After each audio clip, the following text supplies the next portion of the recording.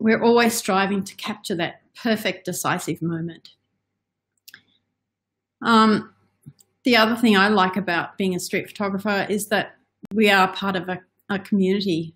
So I know, people in person in Australia and around the world that I've met, other street photographers around the world, through social media as well. But you meet people on social media and then you meet them in person, and you already have a connection. And street photography is our connection because we can understand that sort of weirdness, or street photographers can understand each other because we look for similar things. The other important aspect of street photography, I think, is that it's a little bit like documentary photography in that it provides an historic record.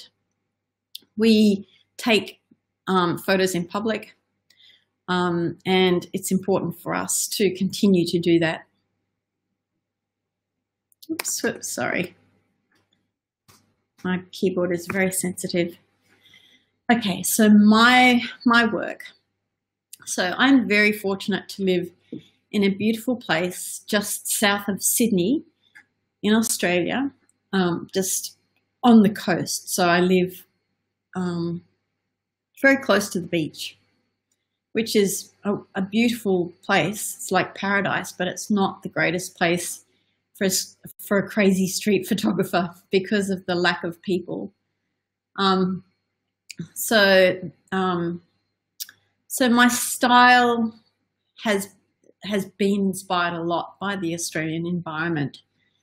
In Australia, we have very strong light and clear blue skies, and the light produces really vivid and strong colours.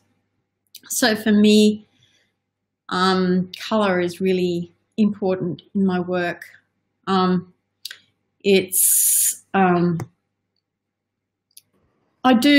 have sort of dabbled in black and white photography, but Hi, Julia. for me, Hi, Julia. yes, Sorry to. Are you sharing your screen right now? yes, Could you just do it, close it, and share it again? It seems like see you, but it's just not, the screen is not visible. okay, just a minute.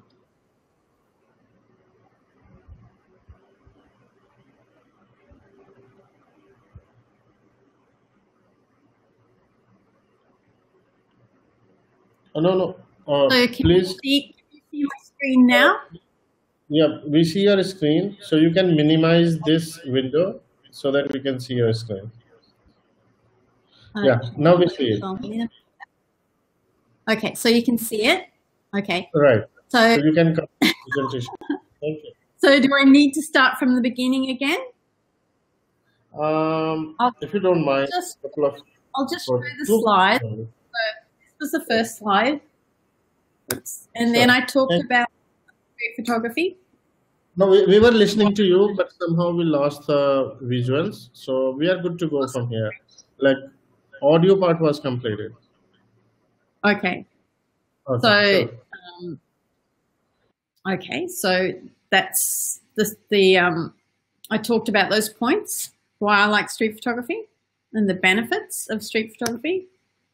And then I just started to talk about my work, and that my work is influenced a lot by the Australian environment, and the light has a big impact on my work in that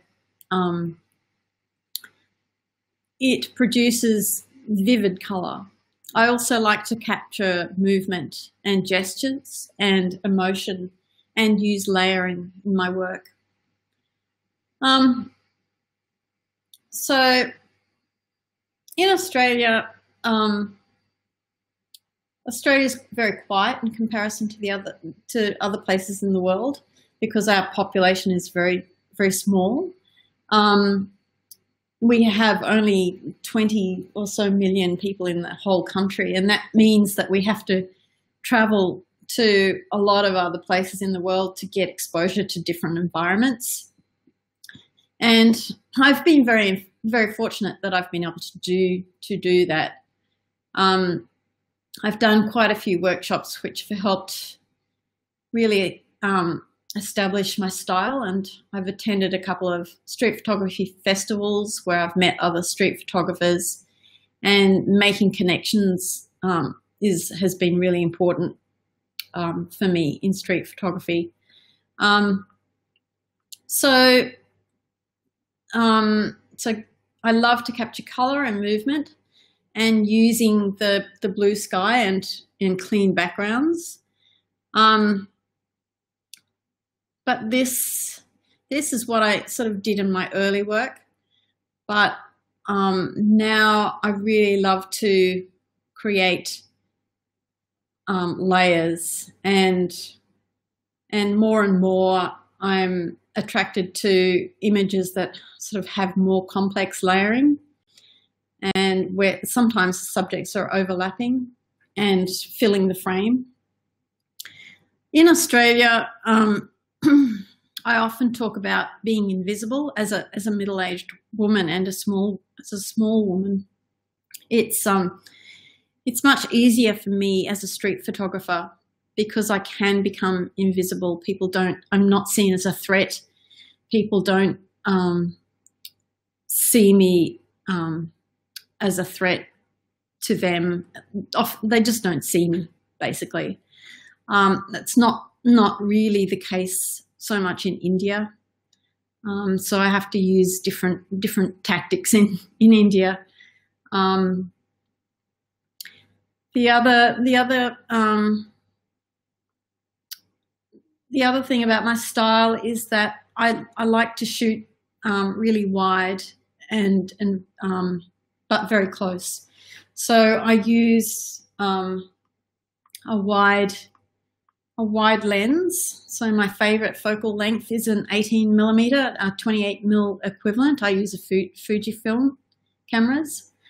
More and more, however, I'm using the 24mm equivalent, so 16mm.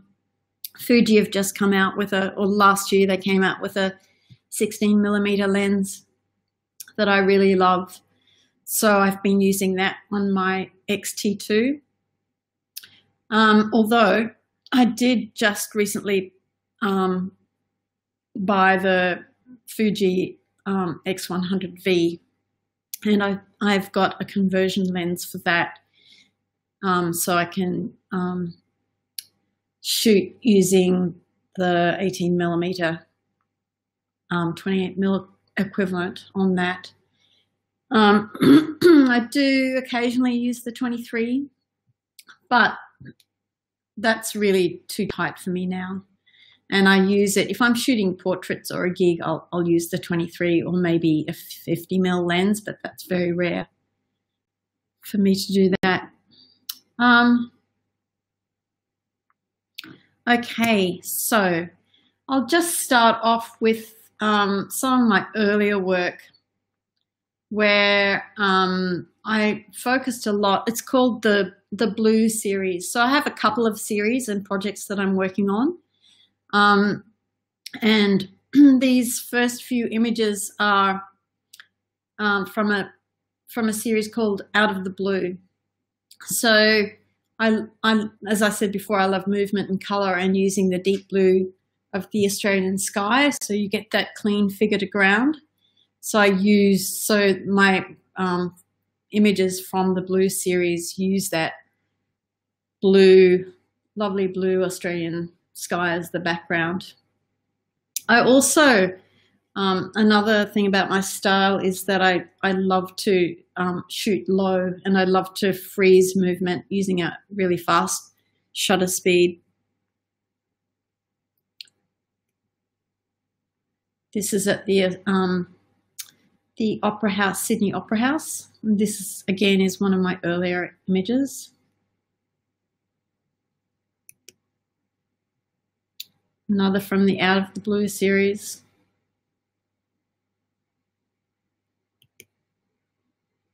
Sydney Opera House. These photos were all taken a couple of years ago now.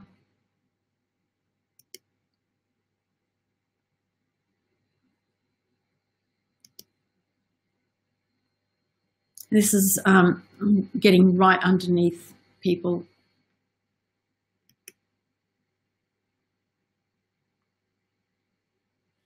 And this, this is not, so when I process my photos, I use minimal processing. So these colors are quite true, even though they seem very vivid.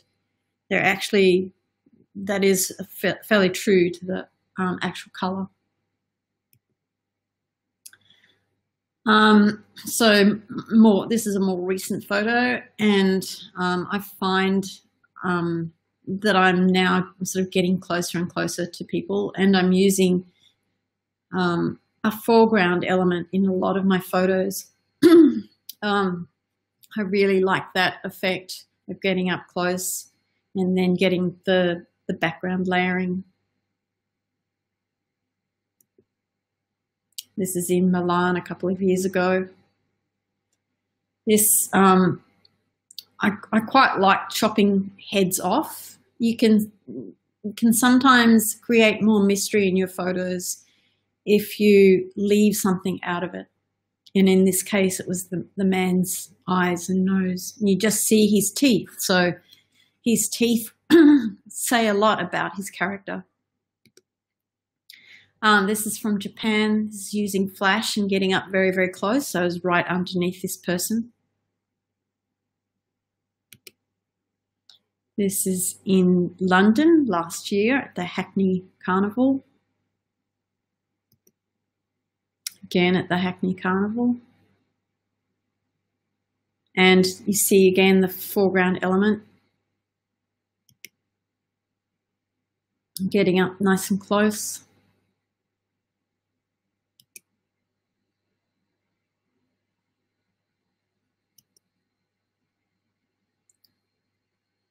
And this, a lot of people really like this image, and I think it's because of the juxtaposition. So it's very close, and you see the detail of the almost naked dancers on the program, the front of the program, and then behind there are these sort of very conservative-looking women coming down behind. So it's that juxtaposition as well as the layering that is part of the appeal of this image. Back at the Hackney Carnival again.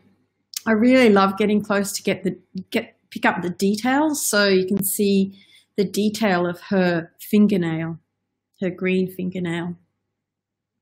And just her capturing those sort of gestures and those little emotional moments is something also that is good to get. And then you can see the woman in the background. So there's even detail there in the background. This is in Japan. I would love to do a series called Twisted Faces. I've got a couple of images of twisted faces. So that's another project I could do, but a series I could do, but it's extremely rare that you would get a twisted face. I've got a couple, but I'm trying to collect more. There's the other twisted face. And this is the start of another lot of photos where I'm using the light. So in Australia, a lot of Australian street photographers are very familiar with exposing for the highlights and to use that light to create an interesting photo. So it's easy to create an interesting photo using the light just with people walking into the light, but it's very hard to create an image that's different. So you'll see a lot of this type of image where people have exposed for the highlights, where people are just walking, not doing anything in particular. So I try and look for people who are gesturing or interesting looking people rather than just taking photos of people walking towards me.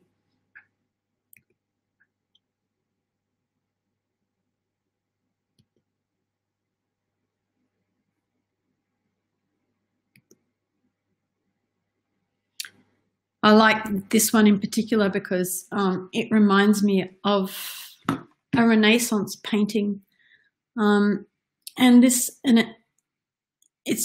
using the light, but it's more interesting because of the guy in the background. Kind of, he spotted me, and I quite like images where the person has spotted me, but the other, from another angle or from the background.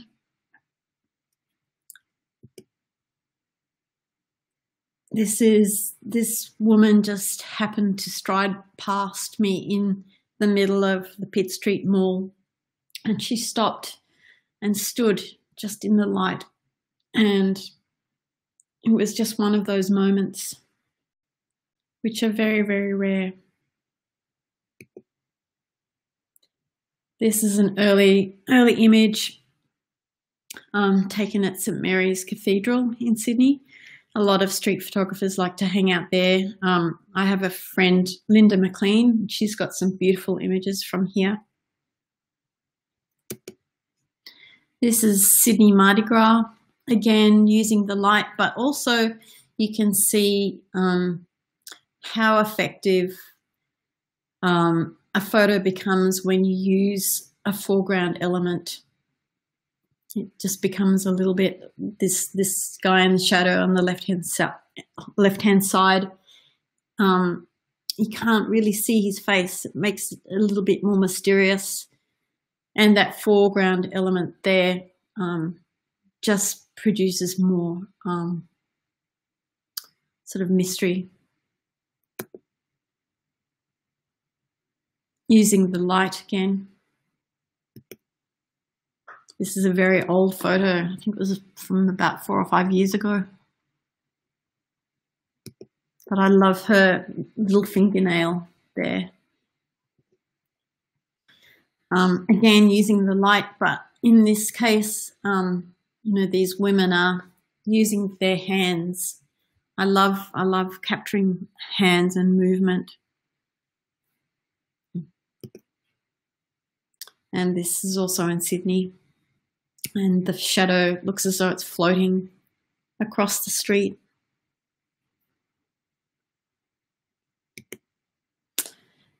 So another place that I love to go to in Sydney is an outdoor gym at Bondi Beach. Other photographers like to go there too.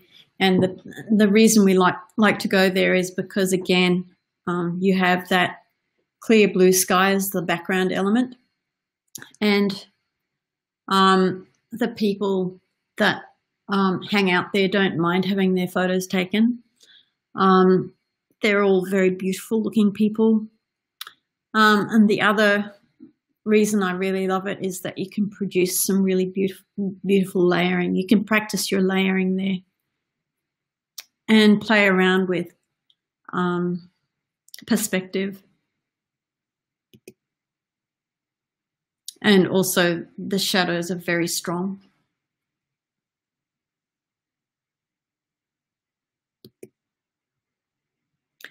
This is another example of the way I like to play around with getting that foreground element really close. It just really distorts the perspective.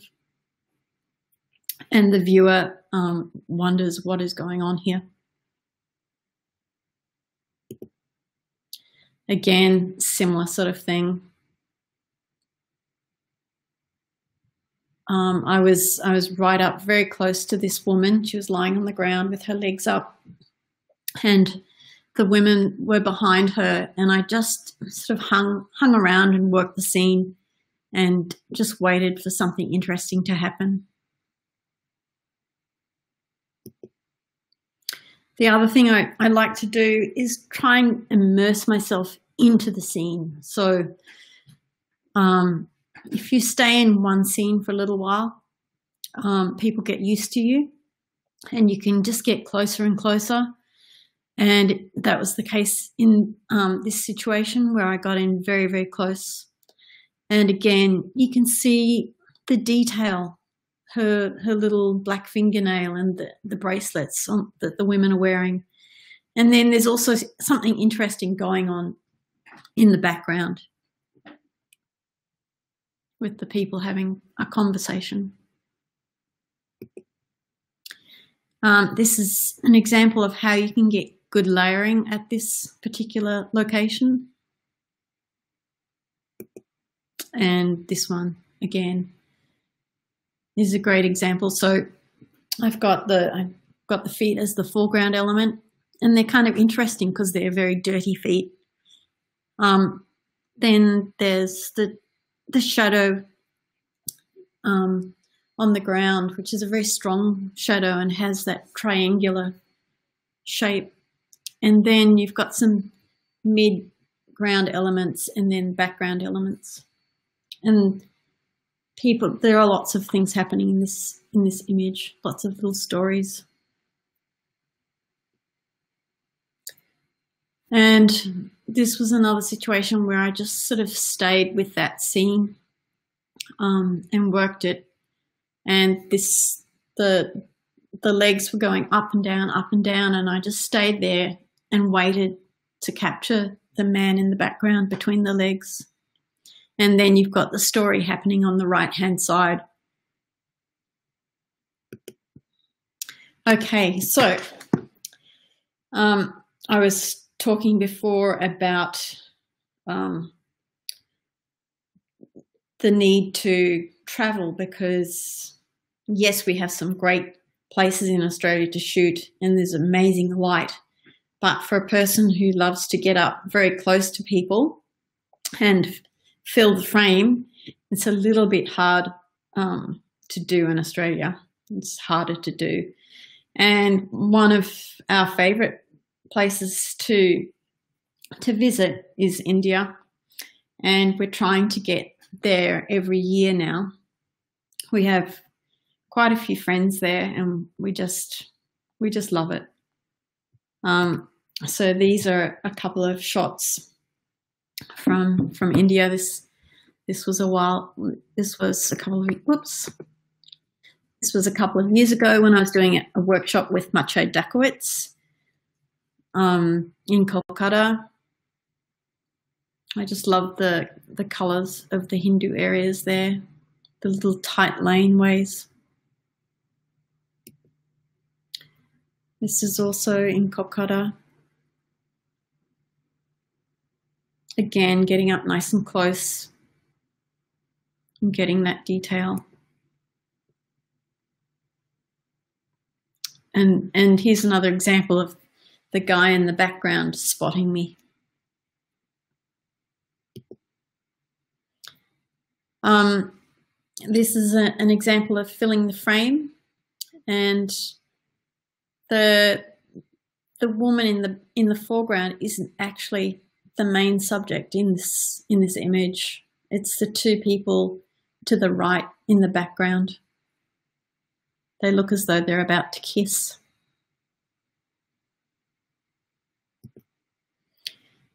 This is between Delhi and Agra.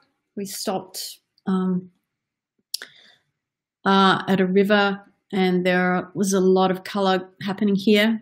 I really loved the green gloves. Everyone was wearing the green washing gloves and they had a lot of colourful laundry piled up. So I like this image because of the connection with the green gloves, and that was the intention when I was taking the photo. Okay, this is in Varanasi. This was taken just last year in December.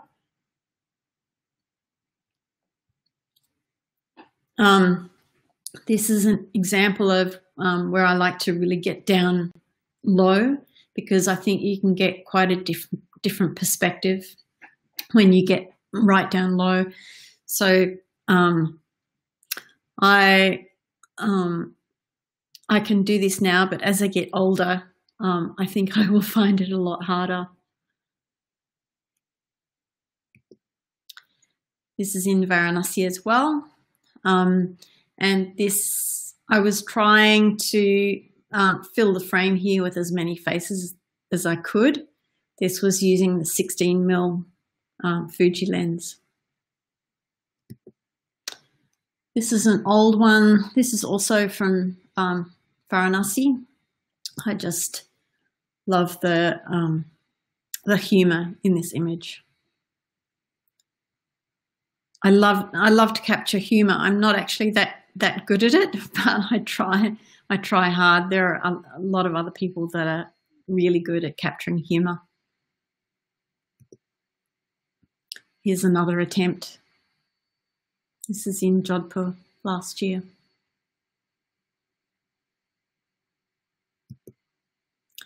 This is in Jaisalmer in December.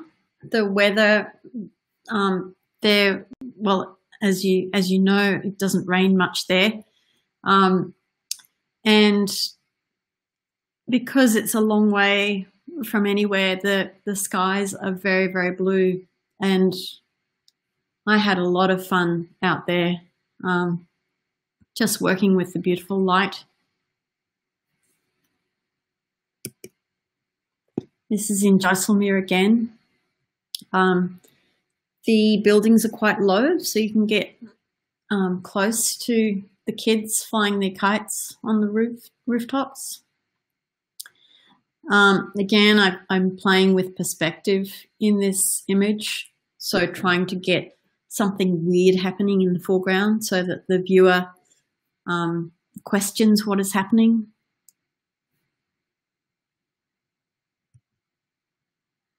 This is also in Jaisalmer at the markets. There are some small markets there where a lot of the desert people come in, and the women are dressed in really heavy garments. They're very colourful, and they're wearing very, very heavy jewellery. This is in Kolkata at the pet market, one of my favourite places to shoot. I particularly like the chicken section. This was taken last year, and this is another example of just staying with the scene and working the scene. And I was trying to get as many heads and faces in there as possible. I would have liked to have had the middle chicken facing the right way, and I would have liked to have had another chicken in there in the space at the back, but it wasn't to be. But this works pretty well. This is also in Kolkata, I think in 2018. Same. I love the movement and the gestures in this image, and the holding of the hands. And this is just a weird photo. This is in Pushkar in 2018.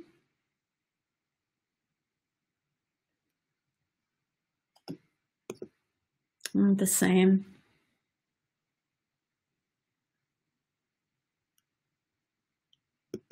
Okay, so now I'll talk a little bit about my main project, which is called the Pool Project, and it's been ongoing for almost 4 years now. So the reason I have this project is because it's just it's literally 1 minute drive down the road or 15 minutes walk down the hill. This is my local beach, and there's a beautiful pool down there. And It's a beautiful setting, and it's a very special place to me, and it's a special place to the community. My favorite time to shoot is in the summer months when it's very hot, and particularly just after Christmas and in the new year. A lot of people come there from Sydney, and you get a lot of cultural diversity.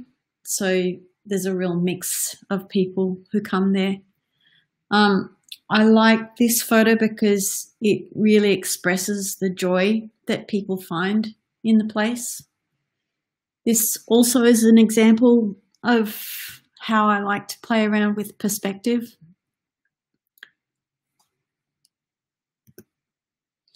This is the place. So this is in the middle of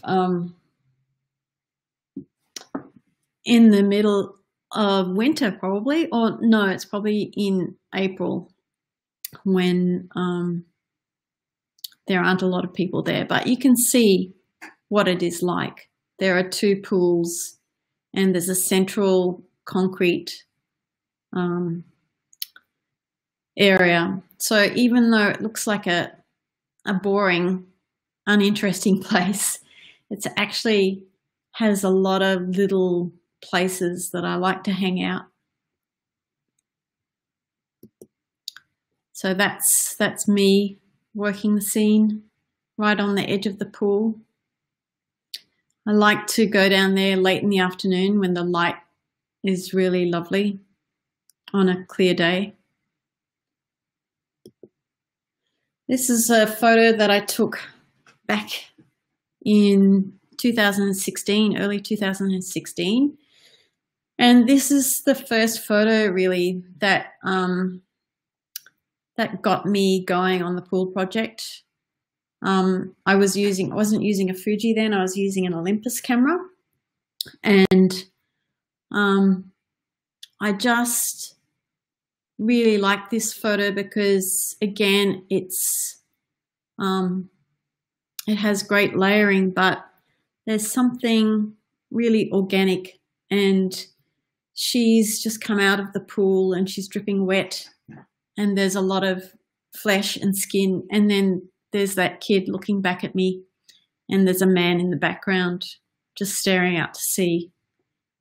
It sort of really resembles what this place is about, signifies rather.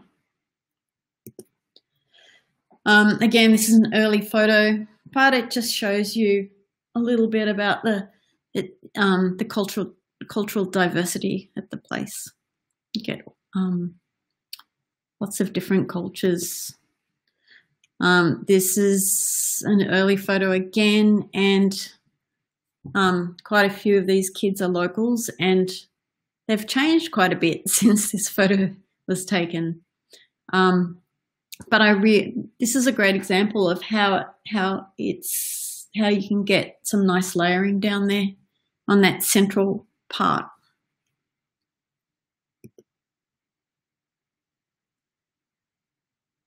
Again, an early image. In the middle of winter, this one was taken. The kids love to hang out on the end there. Unfortunately, they've since built a fence across the back, so it's not quite as exciting as it used to be.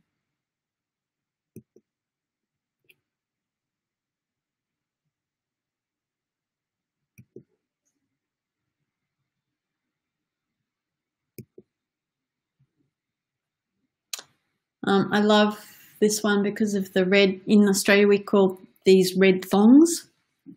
And this guy just left his thongs there and jumped into the pool.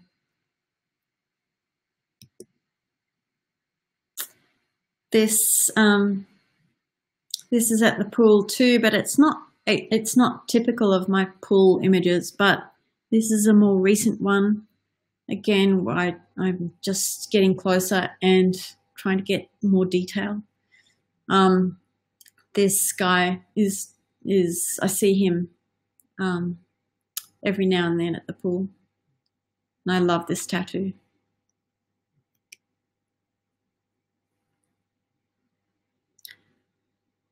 This is another one of those images where I'm playing around with the perspective.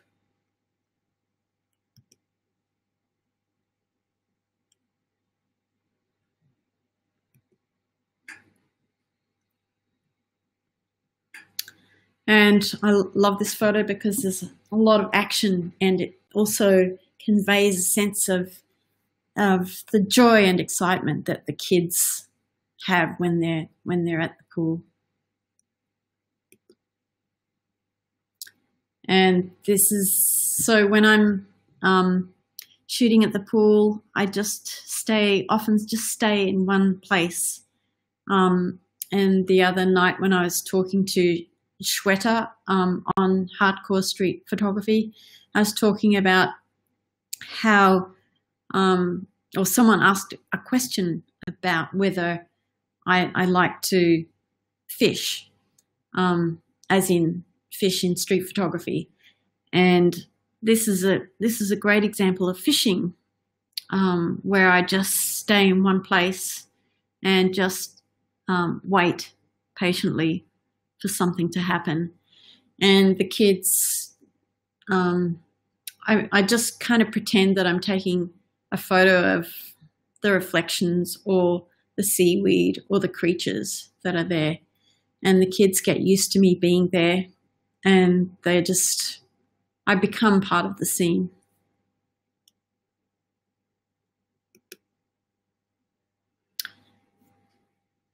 Similar, this is the same sort of thing. Also, I really love taking photos up close of the kids' toys at the pool. Someone's hat.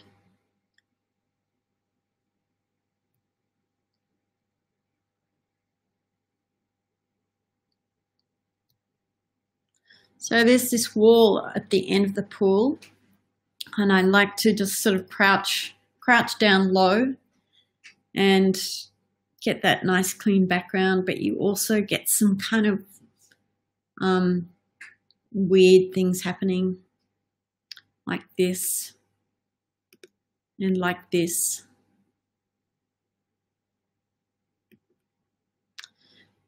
And then you get some quiet moments during the winter.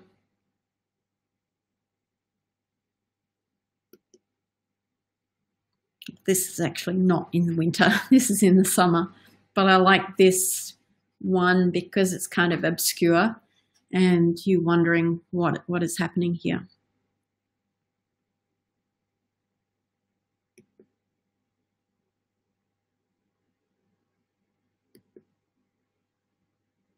And some more fun photos.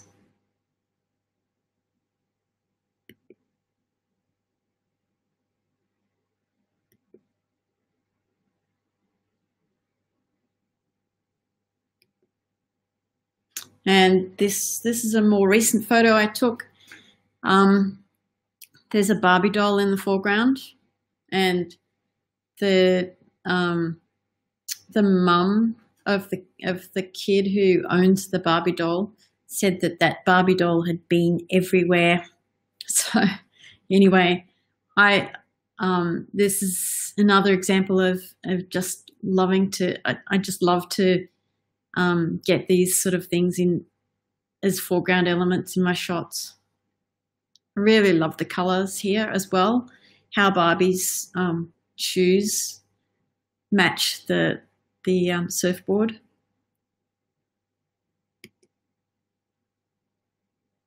And some movement, more movement, action shots.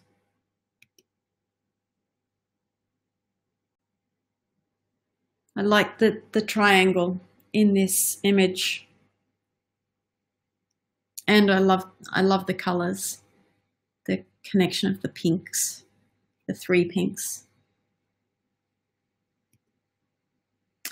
And I was talking about that wall at the front of the pool before. In the late afternoon, you get some really strong shadows in the summer, in the long summer afternoons. And I just love hanging there and just waiting for people to walk past.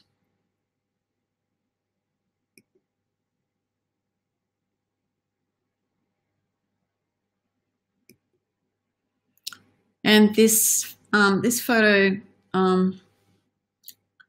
is one where this is a perfect example of fishing. So I was sitting literally at the feet, just really close to these women. So you can't really see me in there, but you can see the shadows of them, and they were having a conversation and waving their hands around everywhere. And I just sort of waited. I've got quite a lot of shots of this particular scene. And so I just waited for that little moment to come. And it just happened when this guy was pointing.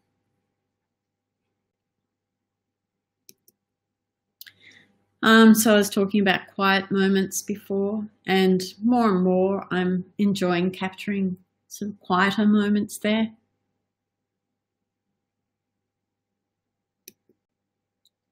And this one. This is a fairly recent one.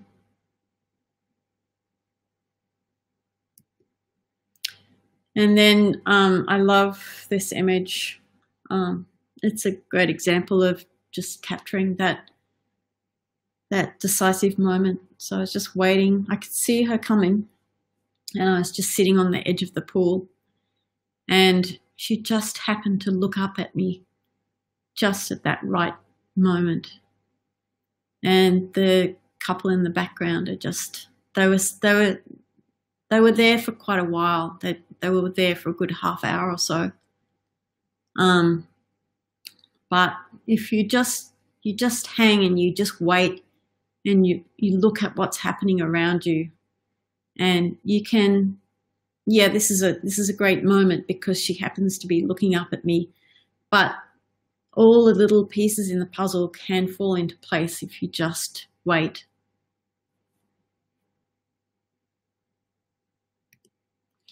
So, Mukesh, how are we going for time? Mukesh? We are at 4:50 IST. Okay. So we have. So do I have some time to talk about women in street photography? Yes, please do that. And I have some questions, follow-up questions as well regarding the women street photographers. Please carry on. Okay, great. Okay, I will. Okay, so we do have some time to talk about women in street photography. So this is something that I've been really passionate about for the last couple of years.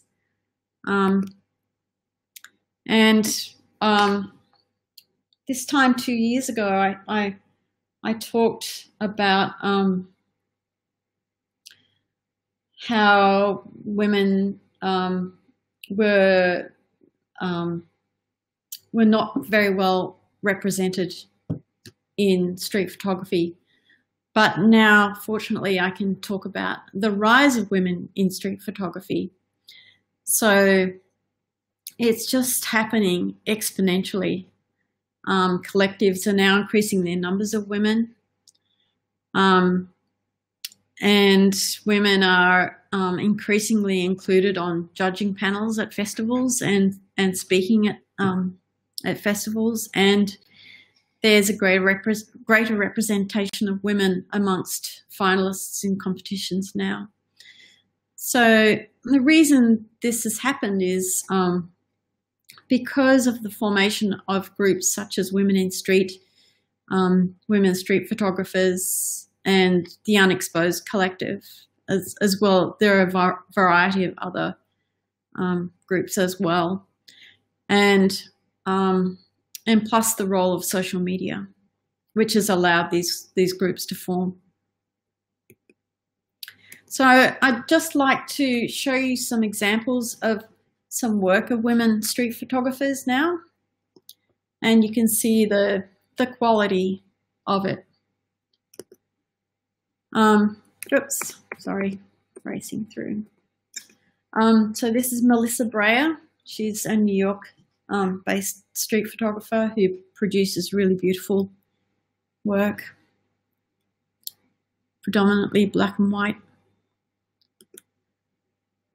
Elisa Tomaselli, one of my all-time favorite street photographers who sadly passed away early this year.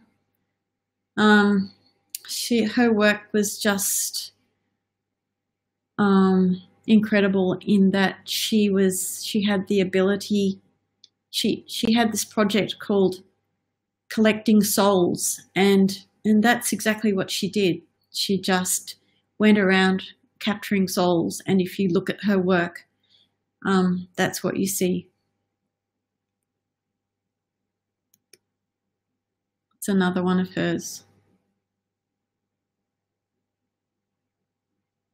I was very fortunate to meet Elisa in 2018, and we were quite good friends. This is Maria Capitou from Greece. I love this image because it's very full and there are lots of stories. And the layering is amazing. Michelle Rick, New York street photographer. This is a fantastic photo because it has the composition is just brilliant. It has lovely layering, light, and look at all those stories in this image.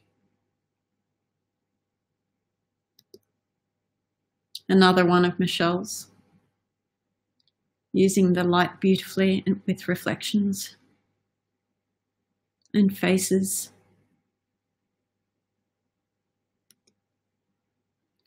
Graciela Magnoni.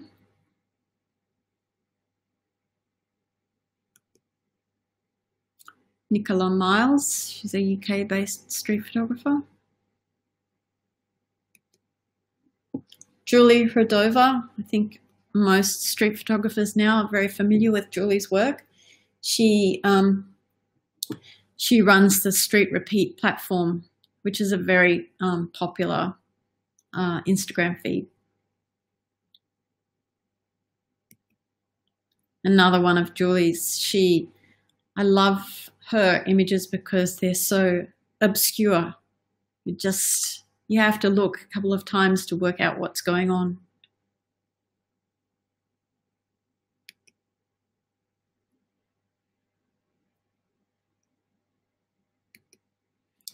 Andrea Terray, again, this is fantastic composition and use of light. Joanna Mroka from Poland. She does, it's more documentary style work, but her images are very full and rich. Orna Neo from Tel Aviv, Israel. Oops. This is Anya Klosek from Poland. I just adore Anya's work. It says so much about her. Her personality really shines through in her work. And this is a classic Anya photo. And this also says a lot about Anya as a person. She has a massive camera and she gets right up very close to people. And this is a brilliant photo. There's so much happening here. This is a self-portrait.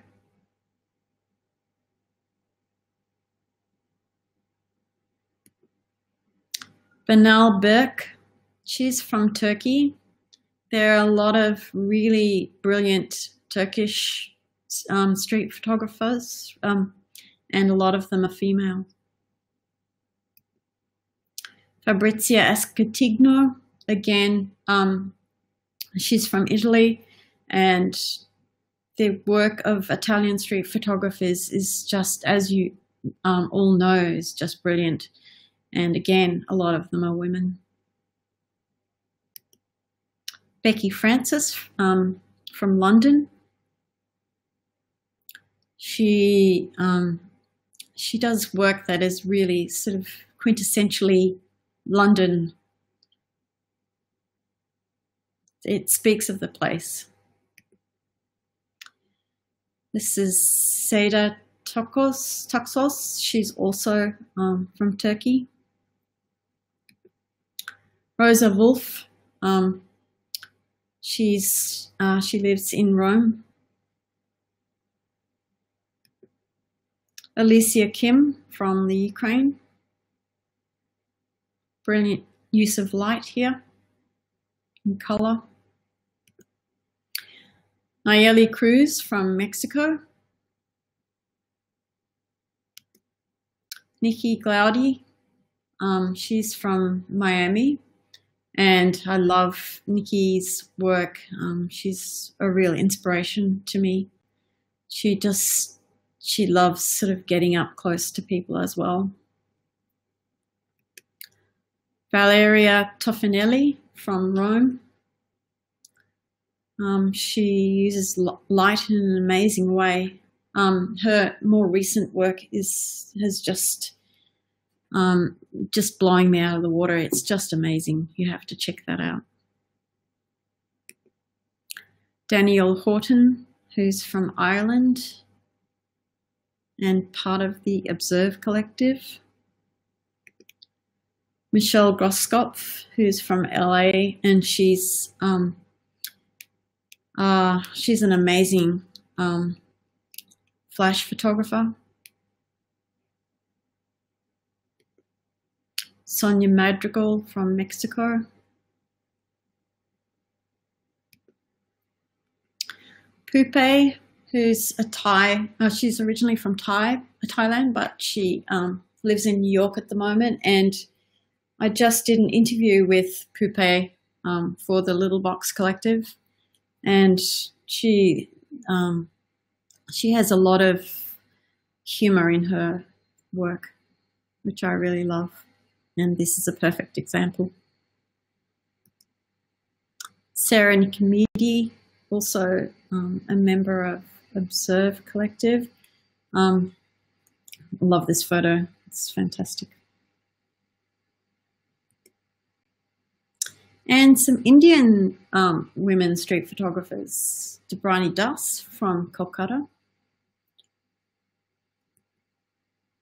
Another one of Debrani's images. Pinky Sanyol. Sorry, I've spelt her name incorrectly. She also produces brilliant work.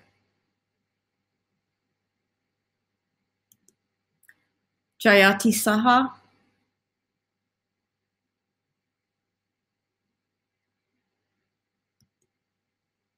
I love this image.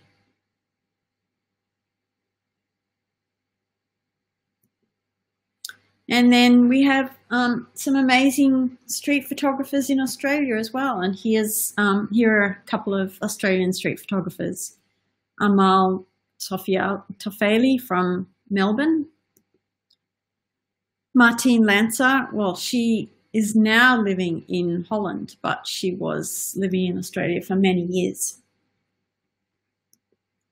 Angela Barrow from Melbourne. Rebecca Wiltshire, who's a very good friend of mine. She's also the co-founder of the Unexposed Collective. We run that together. Kim Boyd, a Melbourne-based photographer who has a great project just photographing mostly train windows, and the images are beautiful. She uses the light and shadows really well. Renata Filippi This is a great photo, but it's not actually very typical of Renata's work, the type of work she's doing now. Rosie English, she's from Sydney.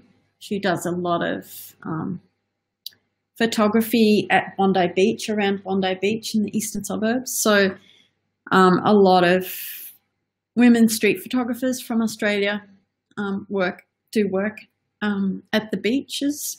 And one of the reasons we're able to do that is because we are women. We have access to the beach. It's much easier for us to take photos at the beach than it is for men. Men are not as seen as to be trusted as women are. It's okay for women to take photos of kids, whereas it's much harder for men here to take photos of kids. Ushi Grant from Melbourne. Rachel Willis, another photographer who does a lot of underwater photography in Sydney. Linda McLean, I was talking about Linda before. This is at St Mary's Cathedral, and this Linda's won quite a few competitions with this photo, and you can understand why. It's just brilliant. Okay. Okay, Mukesh, I think that's it. That's my presentation is finished. Yeah, thank you very much. And we do have some questions. Excellent. And let me start with the women street photographers. So I have two questions. Yes. As a women photographers, in fact, you have answered it already. Right. Harsh, can you mute yourself? Sorry? No, I'm going through. So one of the questions which we have, as a women photographer, what are the advantages? In fact, part of that you have already answered. So what are the advantages and disadvantages you may have? So the advantage I have as a woman, as I said, people trust women, I think, more than men. So particularly here, it's more of an advantage to be a woman because we aren't seen as a threat. It's easier for us to take photos of children. It's easier for us to take photos of women. But for men, it's much harder. They're you know, people are much more suspicious of men taking photos of children or women in particular. I think the situation is a little bit different in India, for example. So I think it's, there are cultural factors there, class and cultural factors in India. So for me, it's easy for me to take photos of anything or anybody in India. But there are also disadvantages of when I'm in India taking photos because everybody looks at me straight away because I'm different. So I have to use different techniques. I have to pretend that I'm not looking at the person that I'm taking the photo of. Okay. Mm-hmm. The other advantage I have, as I said before, is that I'm a middle-aged woman, and here no one looks at me. No one pays attention to me at all, so I can get away with taking photos of people pretty closely, up close. Next question is how to become a professional street photographer. And is it what are the some tips and tricks those who are looking to make their career in professional photography? Everybody asks this question, Mukesh.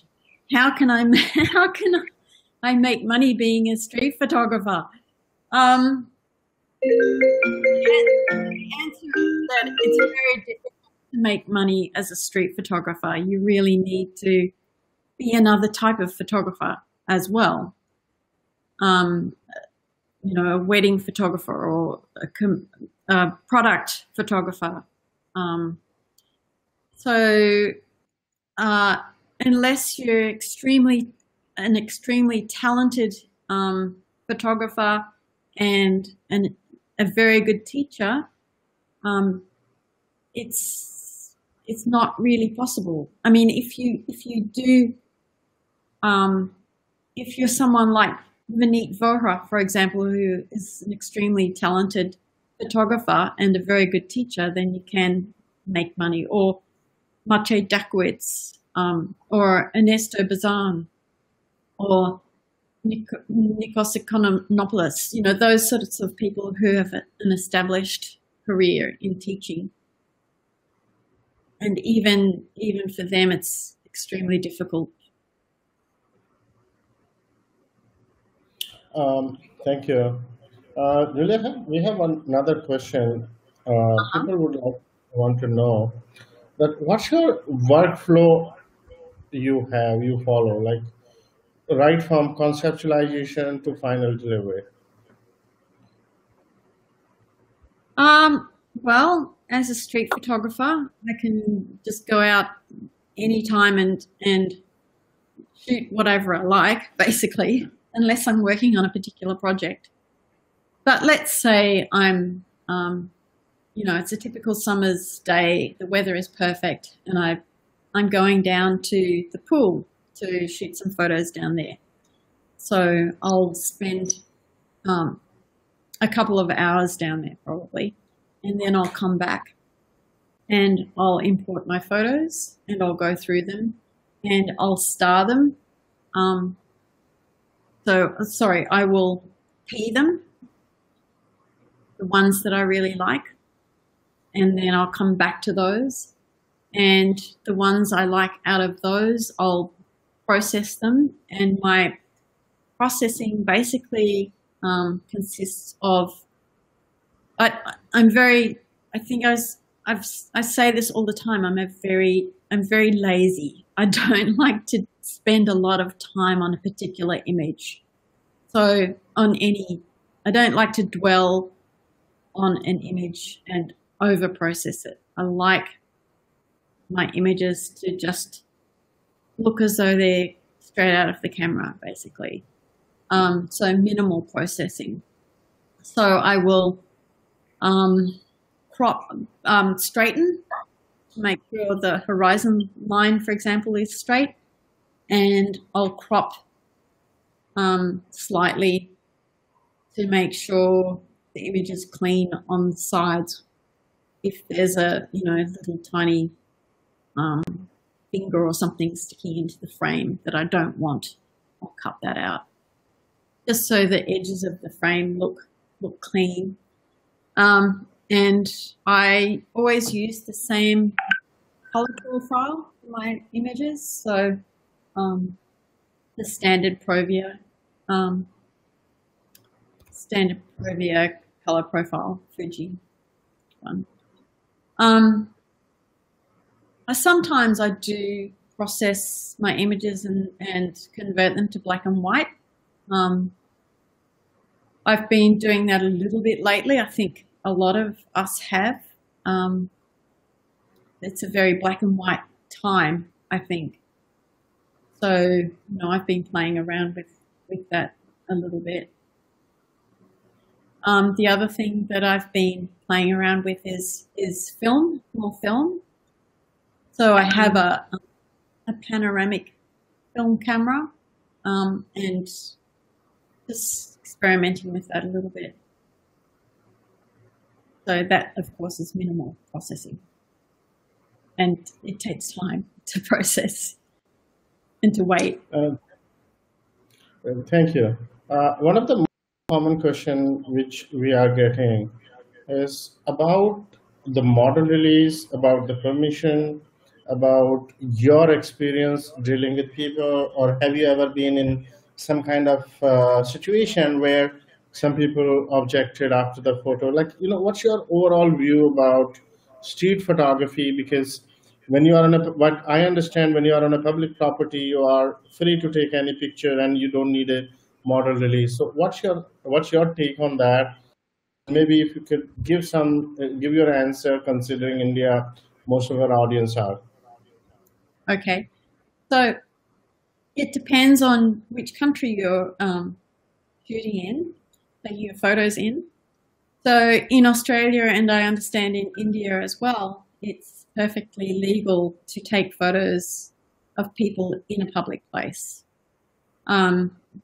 It's not the case in places like Germany and France. There are different laws there where you have to get a person's permission. But here in Australia, it's perfectly legal to take a photo of a person in a public place. That said, some people don't want you to take their photos. Obviously, they see it as being an infringement on their privacy. So, if I have had situations where people have asked me to delete photos, and I just do that because I don't want to upset people. There was a situation in the Pitt Street Mall probably about 2 years ago now where I was taking photos. There was a father with his kids and he thought that I'd taken a photo of his kid. In fact, I hadn't. But, and I said that I hadn't taken a photo of his child, and he said that it's illegal to take photos in a public place. And I said, no, it's not illegal to take photos in a public place. And he got very upset with me and threatened to call the police. And I said, well, call the police and you will then understand that it's not illegal to take photos in a public place. So there are people who don't understand that, and you have to explain yourself. Okay. Thank you, Julia.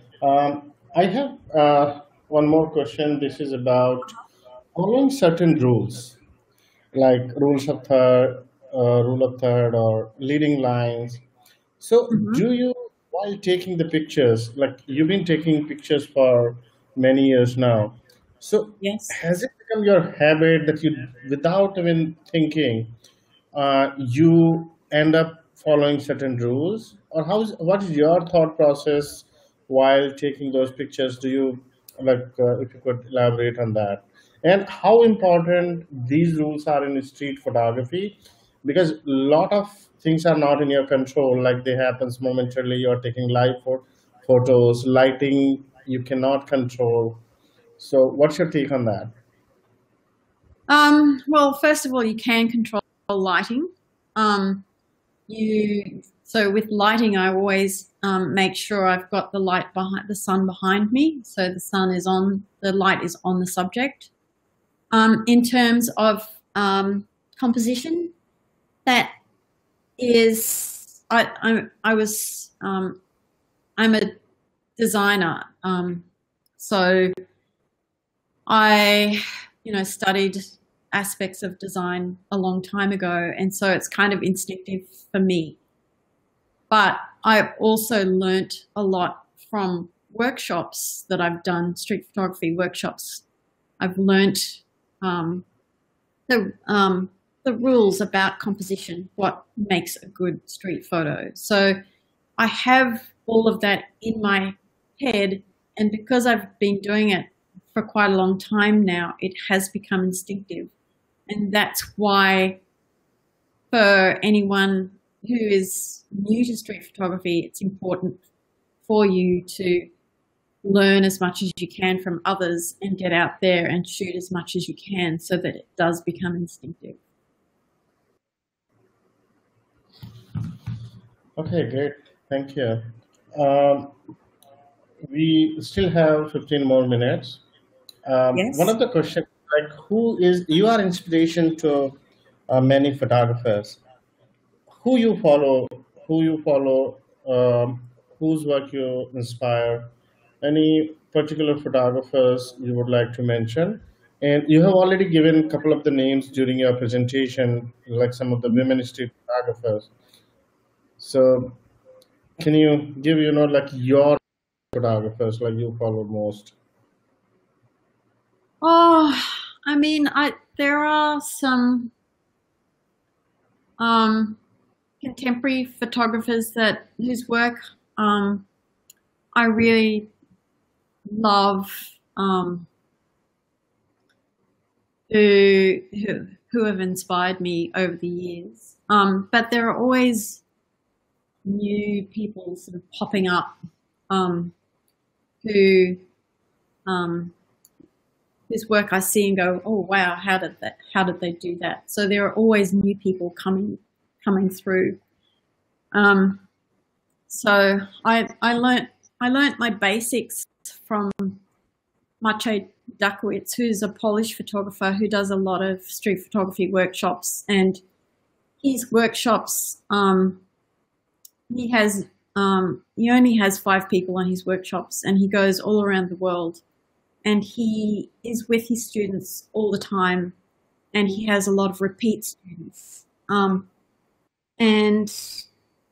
we've all learned a lot from him. Then there's Vineet. I've done workshops with Vineet. I've run workshops with Vineet, and I really admire his work.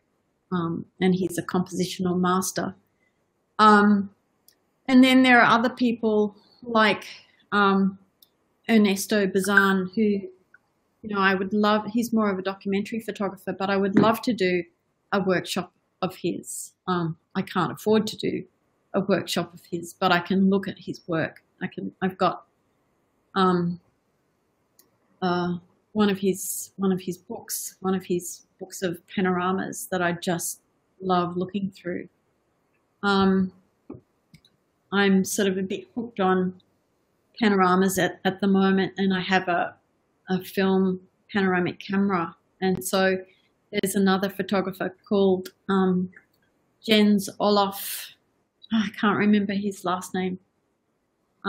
He works with panoramas. So I've been looking. We've got one of his books, and I love looking at his work.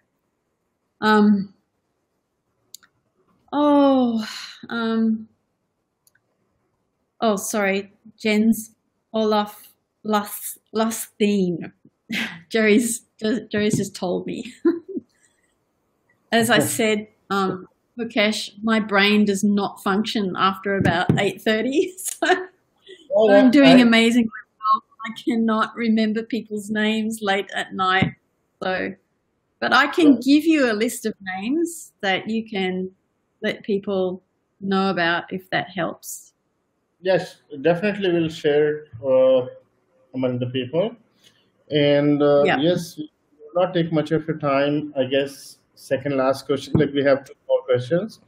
So by the way, one of the name Julia had referred is Vineet Vora. So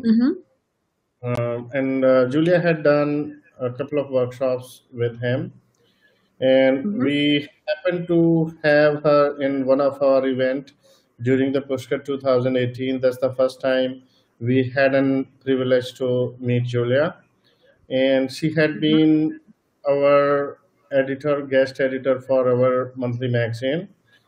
Really appreciate that. And we had done some work with the collective she's working. So a lot of activities on and off we had been doing, and we are hoping to host her this year into 2020. Hope everything goes well because of this lockdown.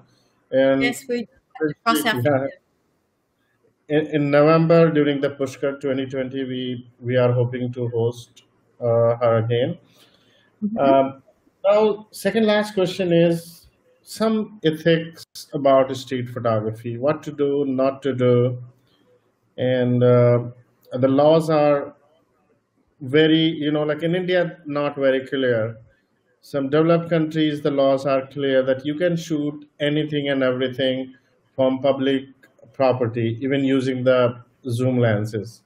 India, these are Mm-hmm. not very common. So, keeping apart from the law of the land, what is your take on different ethics? What you suggest to the new or like the other street photographers?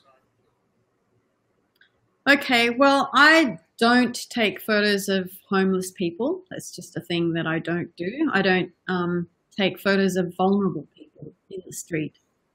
That to me is it's an ethical thing. We don't take photos of vulnerable people because most of us are in privileged positions, so we have to be respectful of all people. I think also you don't want to take photos of people in compromised situations. I mean, the street photography community is such now that they will tell you if you post a photo online of someone in a compromising situation, they will tell you that that photo is not a good photo to post. So the street photography community, we're all generally ethical people, and it's the community that will say if something is not right, and you'll learn very quickly. Okay. Does that answer the question? Yes, it does. And interestingly, I have seen, particularly in India, that's where most of street photographers start taking the pictures of some sadhus and beggars, and Yeah, and when I and it's started, not, I might have, yeah, sorry. they're easy targets. They're easy to take photos of those people, but it's just ethically we're in the more powerful position, and it's not right. Okay. And my last question is, what are the tips you want to give to photographers for taking the good street photos, and Mhm. considering like giving more in depth, sharing your experience, how to get familiarized with the subject. The way you have mentioned about your pool story, like people know you, they know that you are one of them. So Yeah. when we are going to streets, we go there for a few minutes, or if not few minutes, not more than an hour. So Mhm. within that given time, what do you suggest that how to do the best in terms of familiarizing with them, and like taking the best out of that those shots? Okay, so when I take shots, I take candid shots. So I don't take shots of people smiling at me. They're candid shots. So I put myself in a situation where, as I said before, I like to become invisible so that people don't pay attention to me. At the pool, some people know me there, but still, and they know that I take photos down there, and they're so used to me being there that they just kind of ignore me now. If you're going to the market and or some other place to go shooting, if you go back repeatedly to those places, you become very familiar with them. People become more familiar with you being there, and so they kind of know what you're doing, and they start to ignore you. So if you're new to street photography, just keep going back to the same places, get familiar with those places, let people get familiar with you, and but don't engage with people when you're taking their photos. Take their photos and then engage with them after, because you want those photos to be candid. You don't want them to know that they're taking photos of you, because once they know that you're taking photos of them, they'll behave in a different way. They'll start posing. They won't be relaxed. They won't be doing their usual thing that they do.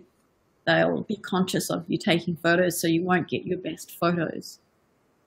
The thing I always tell new street photographers is to go out and shoot as much as you can so that you gain confidence. Because once you gain confidence, you're able to get closer to people and be more relaxed. And once you're more relaxed, people don't sense your fear.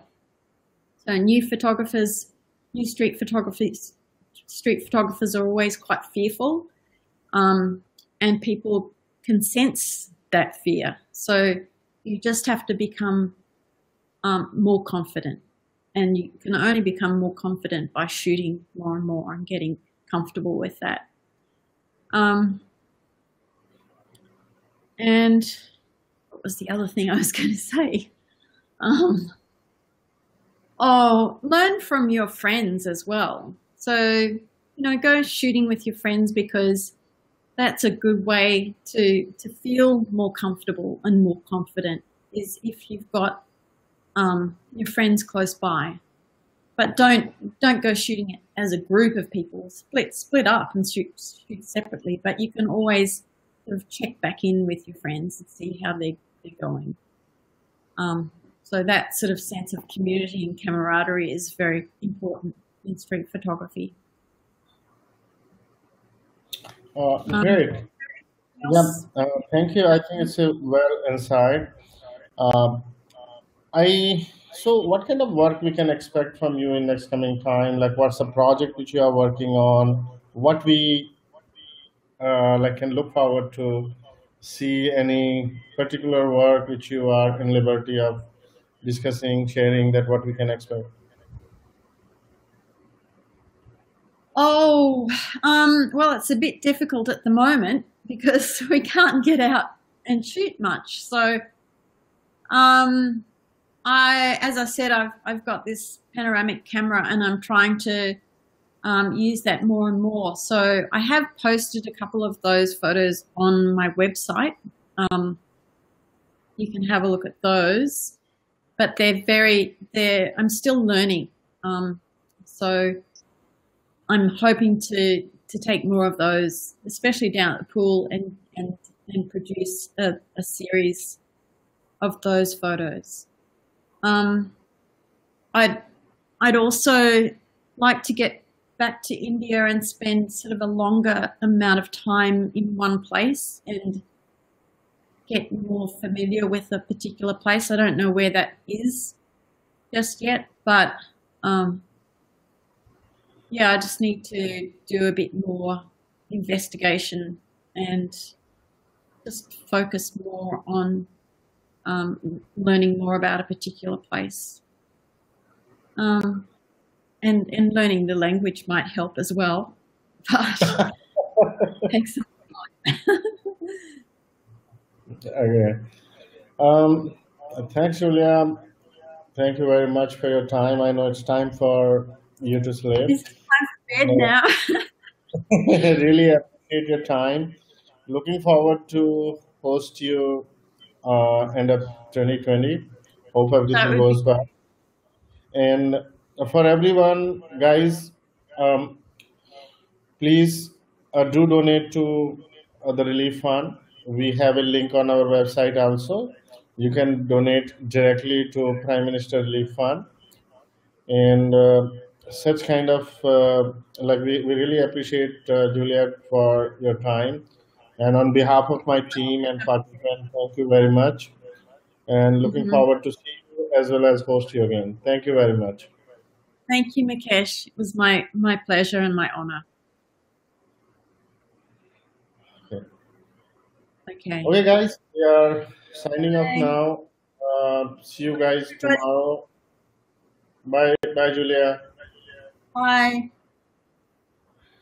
So, guys, you will receive a recording of this session. So, if you have missed any part, please you can go through that, and rest of the things you will see in the email. Thank you, guys. Thank you very much. Take care. Bye, Julia.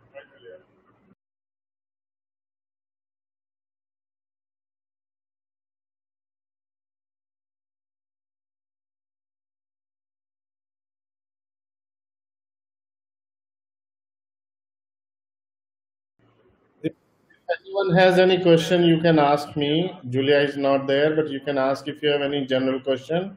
If you can raise your hand, I can unmute you. I have unmuted Rebecca and Vignesh. You can ask if you have any question right now. The webinar is over. Those who don't have any question, they can leave.